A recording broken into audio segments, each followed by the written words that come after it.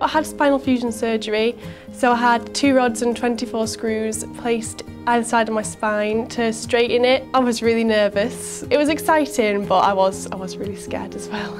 It's a big operation. I couldn't wait to get my spine straightened, start living this new life. I decided to set up Smiles for Scoliosis. So I make these boxes for patients who have gone through scoliosis surgery, just to lift their spirits and make them smile, hopefully.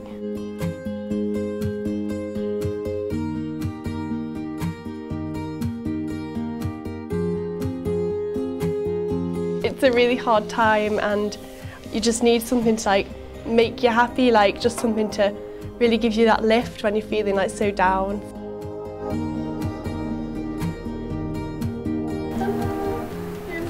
It's nice to meet you.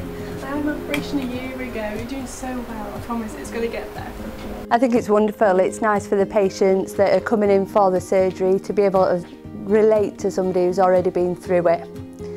Yeah, she's an inspiration to them. She helps to motivate them, and more importantly, I think she gives them support afterwards, so they've got somebody to kind of contact and somebody who can say that I understand, I've been there. I think it's not just the physical things that Lottie gives in the box, it's the fact that somebody's made the effort to understand what they're going through and appreciate what a tough time it is. It's really rewarding. I was thinking for ages, how can I give something back to the hospital? It's treated me amazingly, I'm so grateful.